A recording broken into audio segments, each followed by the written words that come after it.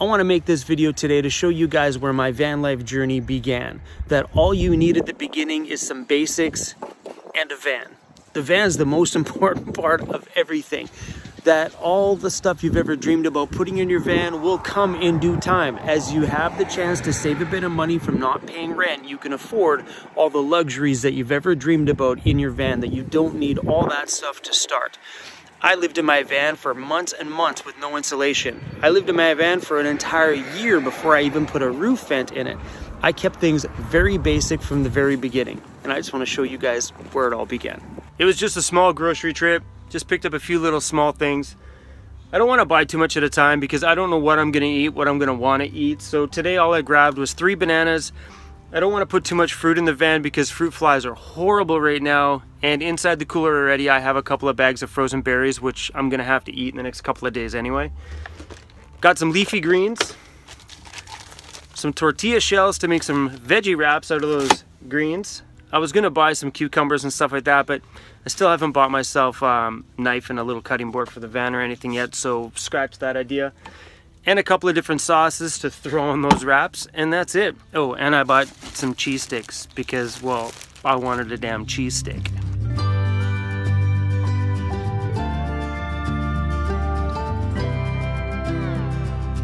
The bed construction was pretty simple, and the best part about it is I didn't touch a single mechanical tool at all. I went to Home Depot in the morning with the dimensions I wanted for the top of the bed, and I knew what I needed for height on the bed. So the guys at Home Depot did all the cutting themselves, and I literally went home in my underground parking at the condo that I used to live in and quickly put the pieces together. It was just 2 straight 2x4s on the bottom, and then I decided what I needed for height. How I judge the height is there's certain types of storage cases that I was going to put underneath here, so I measured the height with a little bit of an extra space, and that is how I chose the height of these center sections. Obviously, on your own build, you could choose your own heights and build it on your own. So all I did was just 2 simple frames, a 3/4 inch sheet of plywood on the top, and I only secured it with like, I think 4 or 6 screws on the top. I wanted to keep things simple, so if I needed to break it apart, it'd be super easy. What I did with my 2 mattresses I bought a 4-inch piece of foam for the bottom and a 3-inch memory foam for the top. I bought 2 full-size ones. I got them from Costco. It was a little bit too big for the bed platform, but I stuck the foam mattresses on top. I cut the excess off from around it, and boom, I got a bed. They are pretty awesome. I decided these were the cases I wanted to go with. They opened up nice and easy. The lids kind of snapped together. The reason why I chose these cases is because I use them all the time for my DJ business. They were great for hauling gear around. They were rugged, and they were sleek and simple, and they looked good. They weren't obnoxious, didn't have any like yellow lids or crazy colors. I like them a lot, so I chose to build my bed so these fit underneath. So let's get our storage containers put under the bed.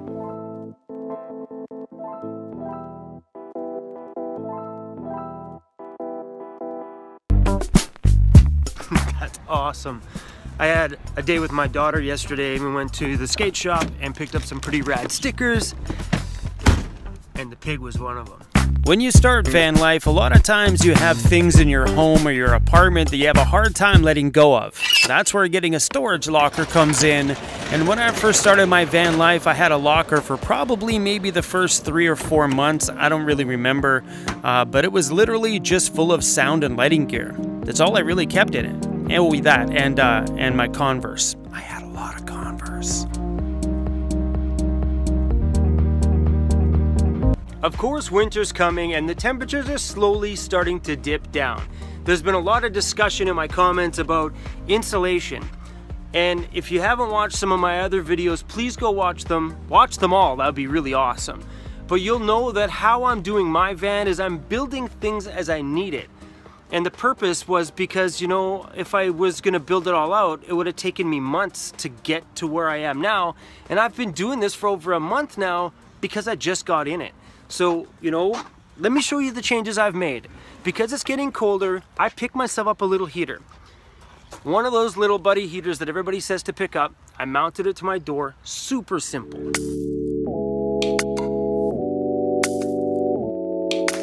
I used a little rubber bungee strap, strapped it to it, and this thing is not going anywhere. I even checked on the inside. So when the door is shut, it's got about 1.5 feet space between the bed. And you know, I've only used it in the morning in the last couple of days because it's been a bit chilly, but that's it. I haven't used it at night. I haven't used it throughout the night because it was cold. I've been plenty warm inside the bed, and there's been no need to add the heater yet. But I knew winter was coming, and I figured I might as well prepare myself and at least get the heater, and it's working just great. On that same shopping trip to Amazon, is that really called a shopping trip when you're online? Yeah, we're gonna call it a shopping trip anyway. I picked up some little LED lights. You kinda can't see them, but they're right there. I don't know if you've seen it, but they're a tiny, tiny little wire with little LED bulbs put on it. And I thought it might be kind of nice to actually string them all the way through the van, but instead of spending the money to buying the whole big long one, I bought a short little section just to kind of see if I like it first, because, well, it's better to spend $3 instead of spending 30, right? So check these things out. They look not too bad. They're hard to see on here because I'm sure the phone makes them look a little weird. Yep. But that was my plan here. So at night, you know, when the van doors are open, it's kind of got a cool look to it.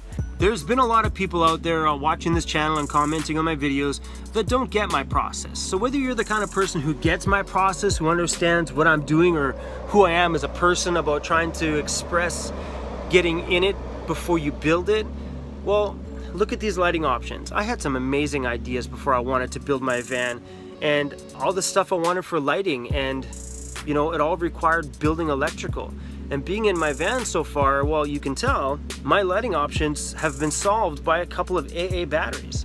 The next piece of awesomeness I picked up was this little folding table right here.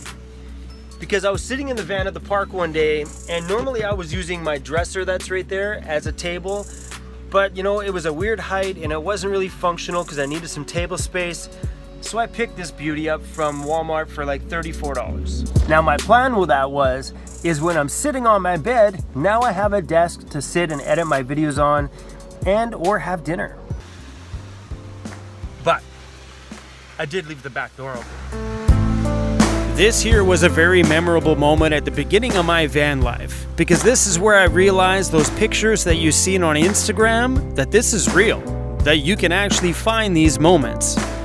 And there's our little disco bear. I miss that guy.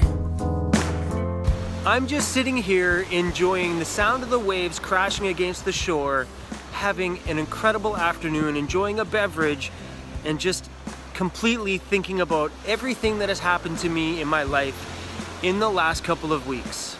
Then all of a sudden, it clicked. Have you ever been on vacation, on a long 2-week vacation in somewhere tropical, and all of a sudden on the very last day before you have to travel home, you finally, for the first time on the whole vacation, feel at total peace, completely calm, just like you've always wanted your vacation to feel, but you felt that on your last day and you never wanted to leave? This vacation is not over, because this is not a vacation. Today I realized that this is my life. When you buy a van at a very high interest loan like I did with this one, I ended up paying like twice the value of the van by the time that loan was paid off. But it gave me the life I have here today. I may have paid like 20% more than I originally should have for the van, but it also gave me everything that I have in my world today. This van changed my life. And this moment right here, yeah, that one, showed me that everything I seen on Instagram was not a lie, that this is real. DJ gear and stuff for the weekend is all picked up. Now I'm just heading over to my friend Nikki's place to grab my car to the underground. I'm hoping to sell that damn thing this weekend. Man, that would be like just a huge stress relief. Nikki, I love you and thank you. Now let's hope we can get rid of this damn car this weekend. I just sold my car! Daddy sold the car, buddy. Oh, he sold the car. He's like, let me go. So damn excited. You see that smile on my face? And you see my van? I'm smiling just as much today as I was back then when my van was bare and empty. It was basic. There was no holes cut in it yet, no roof vent, no big electrical system, no nothing. All my electricity was powered by AA batteries, And I had a cooler, plastic cabinets, and I used to hang my clothes on the wall. Hush my head, I know you said I don't want to war about it. I took it apart. And things are kind of back to the basics like they were when I first started. We've got my wall cabinets together instead of separated. Everything's just bungee strapped to the wall. I did it like this today because I really have the van build on my mind, and having things maneuverable is super convenient for planning a layout. So if I ever want to go somewhere and just throw everything outside of my van and, you know, have a look at the bare empty van, I can. And I'm gonna take the time to build this very meticulously. Like, I'm only gonna build small pieces at a time. One, because I don't want to spend the money to do a major build. So I'm gonna start with just like one piece at a time. Once I get this done, I'm gonna move on to the next one. Yeah, so it's affordable, simple, cheap, and to show you guys that you don't have to gut your van and do a monster build, that you can do it bit by bit as money allows you to do it. So it's a wild one for me to look back. To look back and think that I looked at that insulation in my van for probably better part of a year, 6 months, before we did any walls in the van. And I was proud of my van when it looked just like this. So here's what happened. I started to insulate the roof like I said I was going to, and I put one layer up of 3/4 inch foam with the shiny side down. Simply just cut it to pieces, glued it up in there, done deal. I wasn't gonna film it all because there's so many videos on how to do it, and it's just a matter of just stuffing it in the holes. It's not rocket science. I had originally intended on putting a second layer up to fully insulate the roof, because I think the roof is, one, important for noise, especially for me doing voice work, and for two, it's gonna be your prime insulation piece you must do in your van, because all your heat is just gonna get lost through the roof. So that was the only thing that I really technically wanted to do this round. With all those extra little pieces I had, I started cutting them up and putting them in all of the little tiny little squares all the way around the van, and I had enough to do the entire thing. Okay, taking a closer look at it, there's just the little pieces in here where there's actually sheet metal. This is still a bit of a ribbing piece. It's still away from the actual sheet metal on the outside.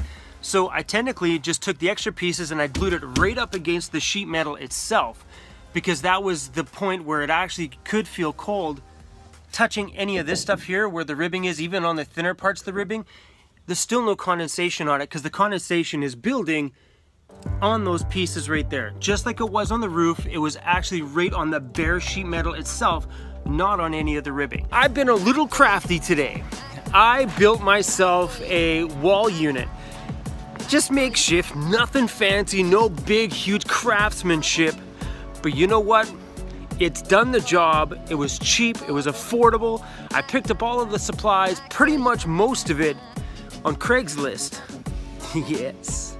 And a few pieces of wood from Home Depot and some paint from Home Depot, but let's go check it out. You see that sense of pride on my face? Super proud of this little fort I made inside of my van.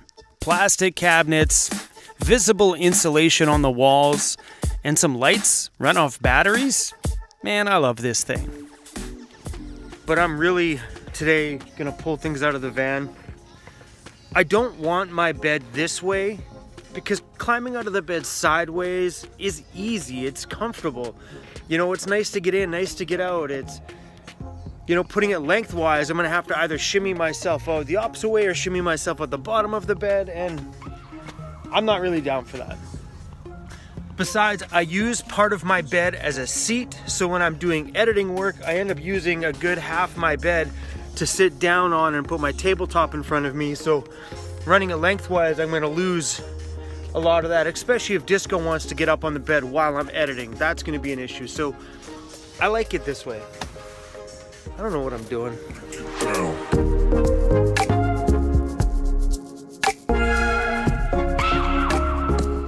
Bike under the bed, waste of space.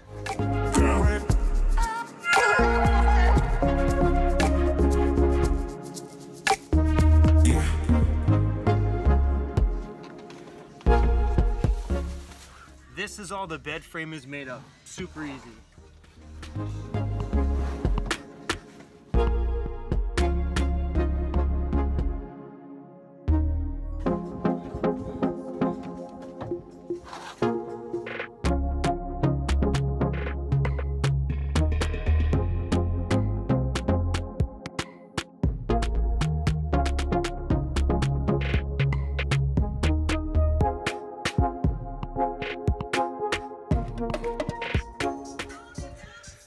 How I feel about this, I don't know.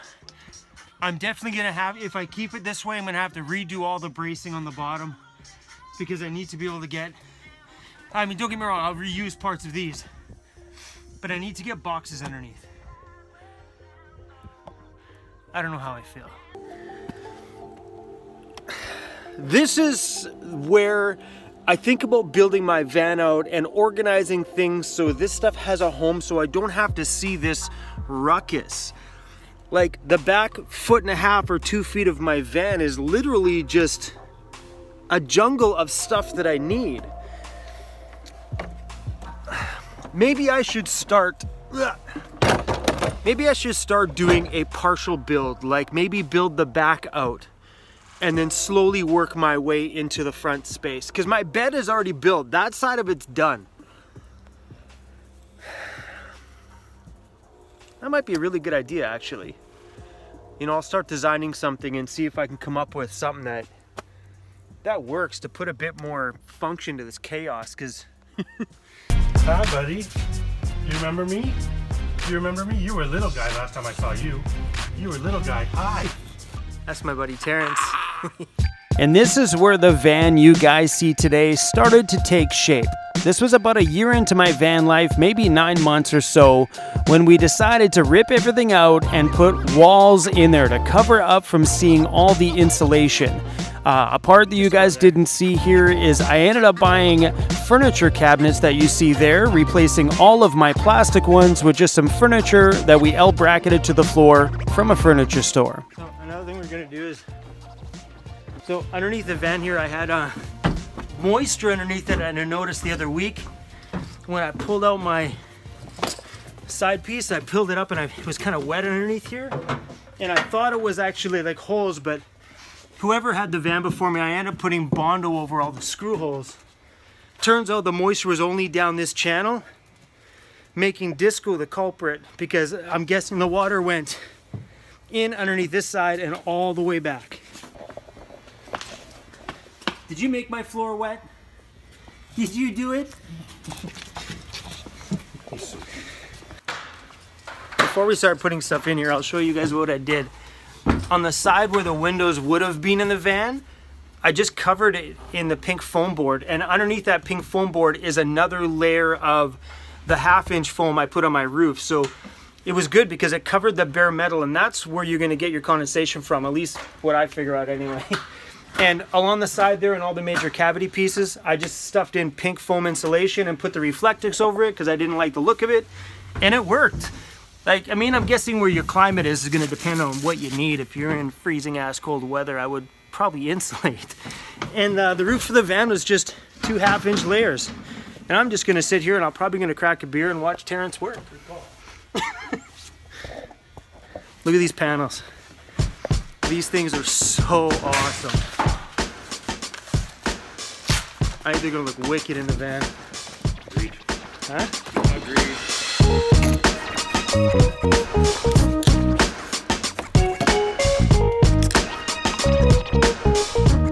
Hey, sir. What's up, man? Cheers to being my first friend in the vlog.